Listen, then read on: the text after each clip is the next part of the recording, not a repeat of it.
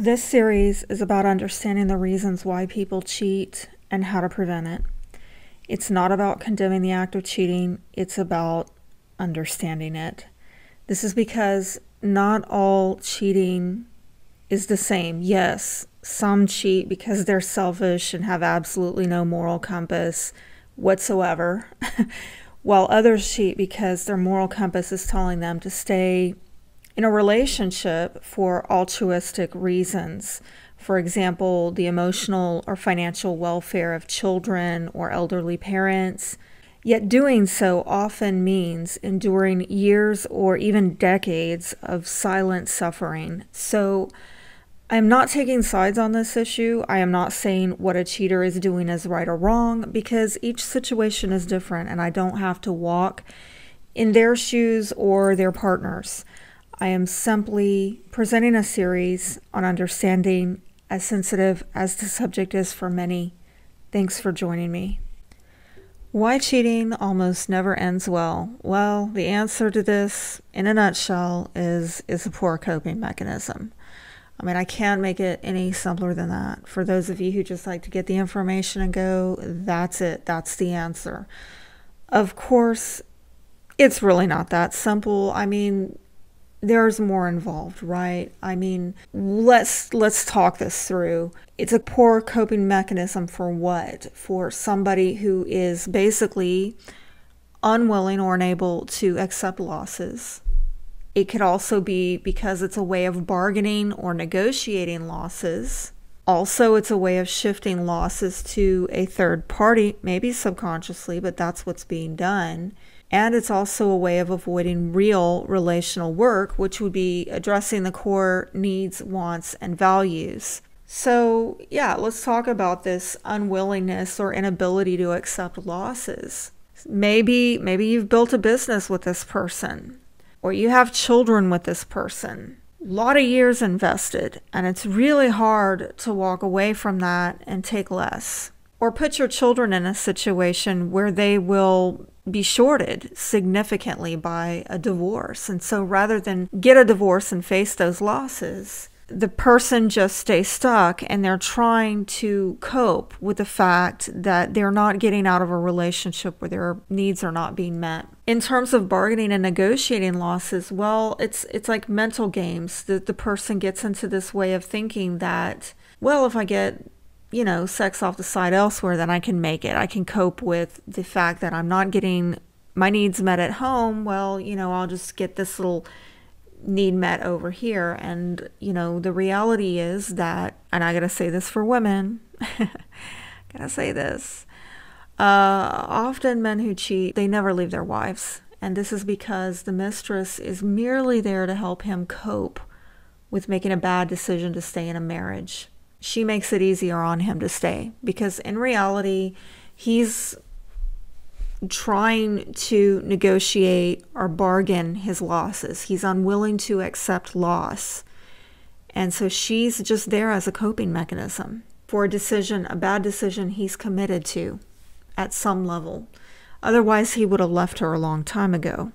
And this is usually the case in many cheating scenarios. There's also the issue of shifting losses to a third party. I think this is more done on a subconscious level where many cheaters are not self-aware enough to realize that the emotional loss that they're suffering is something they're trying to compensate for outside of the marriage as a way of coping with a problem that they're not resolving conclusively within their marriage. So it's a matter of coping versus resolving. And maybe they rationalize within themselves, oh, I'm trapped, or I have too much invested, or there's too much to lose if I leave. But then the third party absorbs the loss because that third party will not get all of that person. They'll get the scraps or the leftovers from the spouse. And that's when this issue of loss, neglect resurfaces, begging for resolution, this time reflected in another person outside the marriage. See, the problem never goes away. It just shifts and expands when one cheats.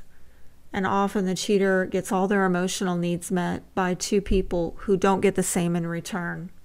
This is really unfair. Another reason why it's a poor coping mechanism is because it helps people avoid real relational work. which would involve addressing core needs, wants, and values in a partnership so that you don't make this mistake again. I mean, this would involve you actually sitting down, having an open, honest conversation about how your needs and wants contrast with theirs, and how you plan on meeting their needs versus how they plan on meeting yours. And yes, if you come up with incompatibilities and deficits in that conversation, you discuss, what are we going to do? Are we going to help each other with those deficits or not? Because the reality is if you're not going to help me, then that kind of either puts me in some trapped situation of lack or unresolved lack, or it puts me in coping with a lack outside of the relationship. And honestly, doing this real relational work, in my opinion,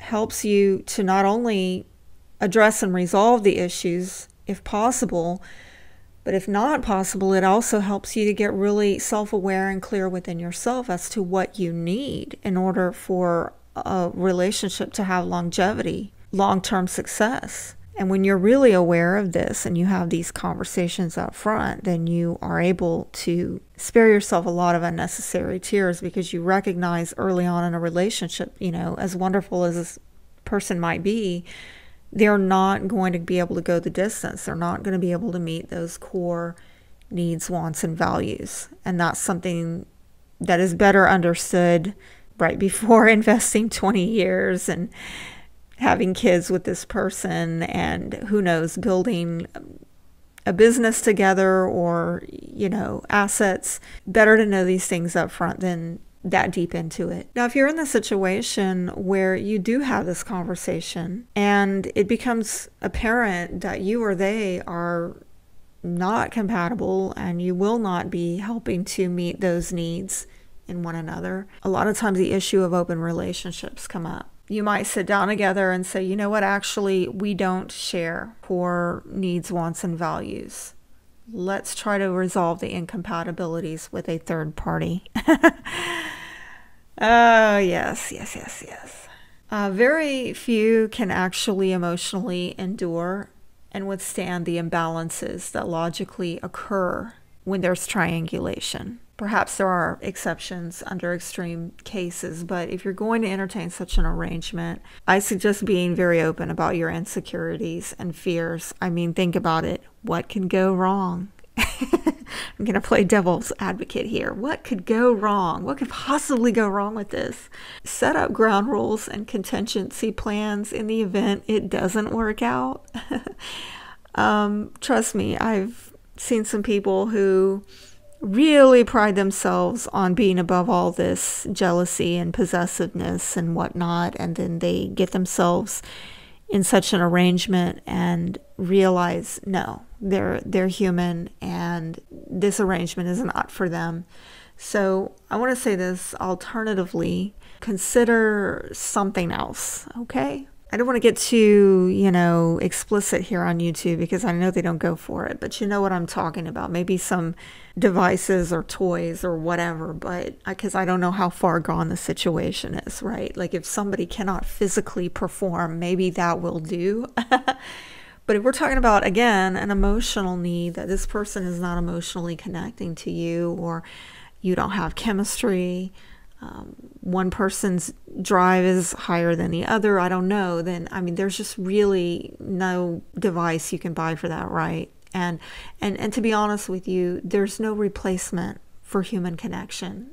And that's really, I think, what most of us are really needing.